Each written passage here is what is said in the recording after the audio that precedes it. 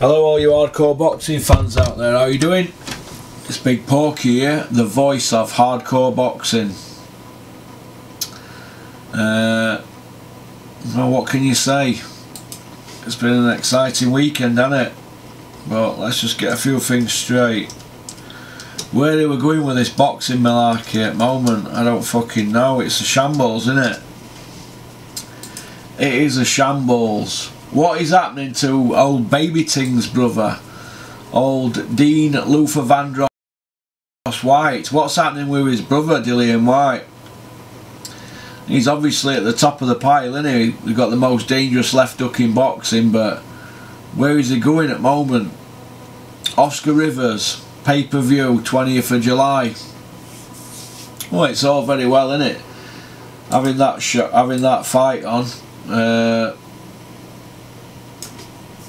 Obviously Dillian's in charge at show. Dave Allen, Price, Chisora, Spilker, Charlie Duffield, Dan Azia, Richard Riaporte, Chris Billham Smith. There's 5 fights on there on the show that are all made. That's good. That's all very well and good, yeah. Riaporte is Dillian's fighter, so he'll be getting what Dillian pays him. Dave Allen's his mate. He'll be getting what he's told. Dave's a cheap knight, and Dave Allen's a cheap date. David Price just wants to fight on Sky, so they'll be on 50 bags apiece then. But this is how I look at it, right? This is how I look at it. Dillian Whyte has not fought for a European title yet. Who's to blame for that? Now, I'm not going to lay the blame on Eddie Hearn for this, because the proof's in the pudding on this. Now, from what we've seen, Eddie Hearn's offered Dillian Whyte, he's offered him the fight, against Joshua. Dillian Whyte's knocked it back, believing he will worth another million, that's the word. Now, that other million, he could miss out now. Them titles could be with Andy Ruiz, and Dillian Whyte might never ever get to be a world champion now. He could end up fighting in another country and getting jobbed on points. All the power's gone out the window now, hasn't it? Dillian Whyte may never be a world champion now, and that's a shame for his talent, really, because he's good enough, isn't he? He's good enough. Now 69% KO ratio. He's got a 10% KO ratio, better than Tony Bellew, but yet Tony Bellew's portrayed as, I carry power by the power of Grayskull. So Tony Bellew carries power, well Dillian Whyte carries an extra 10%, but he don't go around saying, I carry power! I carry power, la. And I shall, la. I carry power, la. That's ya, la. La. Who the fuck is la? If you mean lad, speak properly and say the word lad, not la. We're not in France. Right, let's have a look at Dillian Whyte's CV, and then we're going to see where it all went wrong for him. Or did it go all wrong for him? I mean, Dillian Whyte is earning pay-per-view money, and he's not even won a European title. It's craziness. But it is what it is, isn't it? You could say Dillian Whyte were lucky in the Parker fight, because if Parker didn't get dropped them 2 times, Parker wins the fight, doesn't he, really? Or if he'd have had another minute, who knows? But that didn't happen. Since then, he's beat Chisora and he's fighting Rivers. Is Dillian Whyte on slide? Is he burnt out? No, I don't think he is. How old is he? 31. 31-year-old. I don't think he's on the slide, but I do think that he needs to start taking some legal action. I think he needs to start taking legal action against the WBC. Something needs to be happening, because Dillian's, he doesn't seem to be getting any progress, does it? There's nothing seems to be happening as regards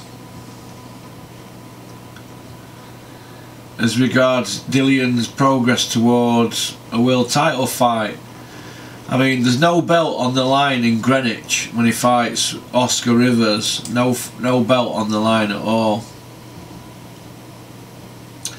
And Rivers is only a 6-footer. He's small, really, isn't he? Rivers is small. He's smaller than Dillian in weight. Depends what Dillian turns up, doesn't it? I mean, we've had Dillian coming in at heavier weights. I mean, I've seen Dillian when he fought Tony Visick, he were only 226. Do you know what I mean? 226 is like 16 stone, isn't it? 16 stone 2 3/4 he was there. And he's come in high a few times, but 260 against Malcolm Tan, that's big. 246 1/4 last time, so like I said, Dillian at 226, I bet he looked well at 226, but is that big enough against the big guys? I don't know. When he fought Dave Allen, they were 245. But we'll see, won't we? We'll see, but it is what it is, isn't it? But Oscar Rivers, I think that should be an easy win for Dillian. Really easy. But he's beat Bryant Jennings, you know, so it's not nailed on that this is a straight win for Dillian Whyte. It's not nailed on at all. He's fighting a guy who's undefeated, so we can't be too harsh on the pay-per-view of this fight. I know Baby Ting, Dillian's brother, old Luther Vandross, what's he called, Dean White, he says that Dillian's a pay-per-view fighter. Well, he's going to say that, innit? It's his brother. In certain fights, yeah, you couldn't put Dillian on against Nick Webb and say that's pay-per-view. No, it's got to be right fight. Oscar Rivers, 26-0, box rec number 14, and #1 guy in Colombia. Same age, similar age, sorry. Just turned 32. Dillian's 31. There's a year difference between them both, or 10 months or something. They both got the same KO ratio, 69%. So I don't really see this fight going. I don't see it going the distance. Dillian's got a bit more experience. He's done 26 more rounds, but they both had 26 fights, although Dillian's got a loss on his record against Big Dosafemi. I wonder if Anthony Lever from Matchroom's going to be walking about now saying when Joshua's calling it AAJ, meaning after AJ. Do you know what I mean? I don't hear anybody saying, what are we all doing the night AAJ after AJ? I don't hear them fucking Matchroom gimps coming out when I hear that fucker. Hey?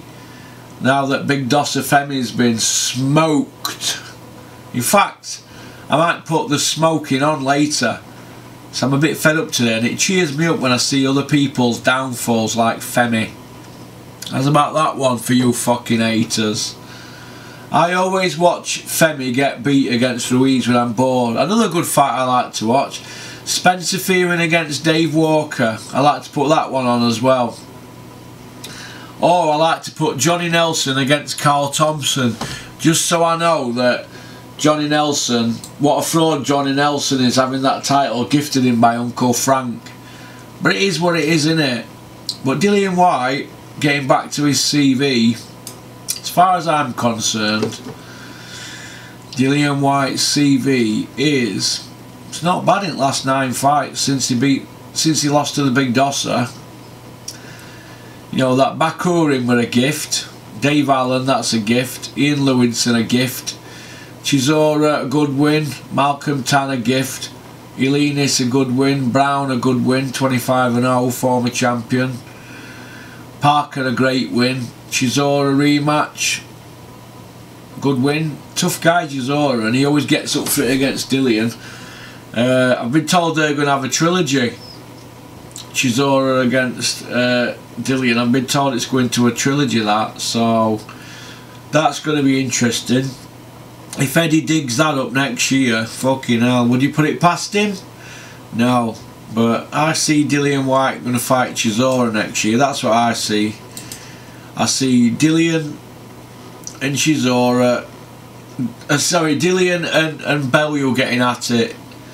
I also see Dillian and Chisora trilogy, but Bellew's coming back, as I've put it in one of my videos earlier.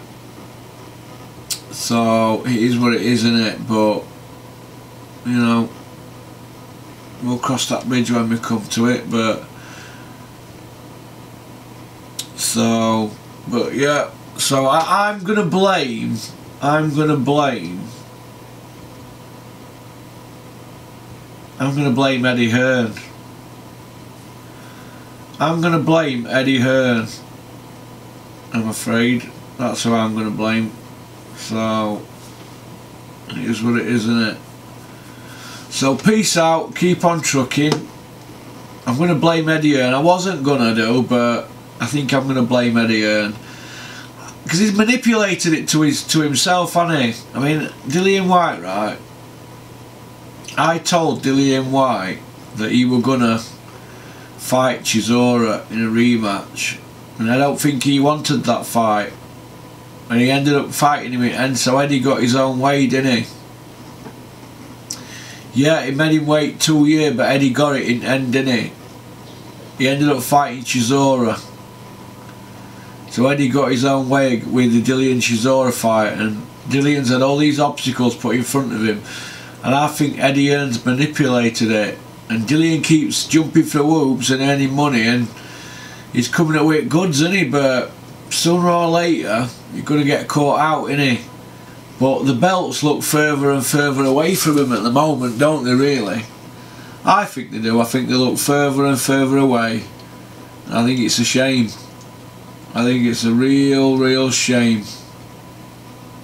I do, but you know, it's one of them things, isn't it? So, but I think Dillian needs to take the opportunities to all they can. If I were Dillian Whyte, I'd beat Rivers, and then I would kick up such a fuss for the Wilder fight, because that's the only way that Dillian Whyte's going to get his title shot, because Joshua Ruiz, that could go to a trilogy. So his only way to get a world titles now is going to be the belts getting split up, or Wilder. And Al Heyman's not going to want that, is he? He's not going to want that. So peace out, keep on trucking, keep supporting boxing. But yeah, this looks a decent card. This Dave Allen's on it as well, so I'm probably going to buy this one. White, Rivers, Riaporte, Chris Billum Smith, Duffield, Aziz, Chisora, Spilker, Alan Price. Yeah, I mean, if Dave Allen loses and Spilker loses, they'll fight. Or if Price loses and Spilker loses, they'll fight, and Dave Allen will fight Chisora. Then it could be winner of that gets White. So that's how they'll look at it. So they'll have their own little round robin, won't they? We are belts. You know, if Joshua loses, right, against, if Joshua loses against Ruiz, Eddie Hearn will probably have a tournament. He'll start a tournament and he'll be coming out with things like, it's not about belts, It's about the Muhammad Ali trophy. It's not about belts. That's what he'll be saying. It's not about belts, it's about the Ali trophy. Belts are old hat now. It's about the Ali trophy. So, keep on trucking.